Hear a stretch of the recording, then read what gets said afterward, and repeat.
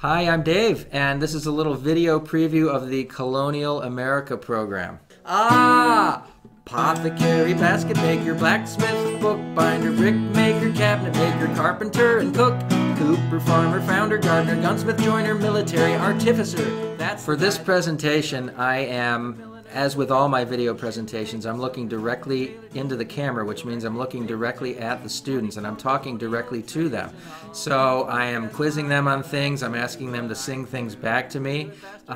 This program focuses on the 13 British and Dutch, originally with New Netherland in there, the 13 colonies, and we talk about the variations from the North to the Mid-Atlantic colonies to the Southern colonies. We talk about slavery. We talk about the effect on the Native Americans.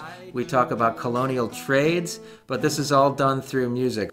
Great job, you guys. Excellent.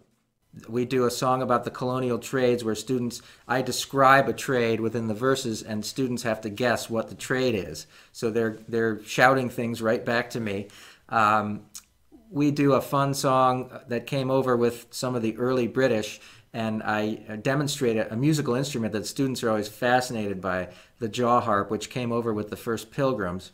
So once you push it up against your teeth, close your lips down on it and breathe in and out.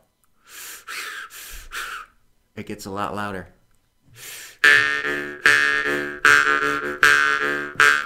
And Colonial America, in spite of the images we have of pilgrims, is a very multicultural place. We have Dutch people here, which means some French speakers and some Germans and some Scandinavians and also some Dutch within New Netherland.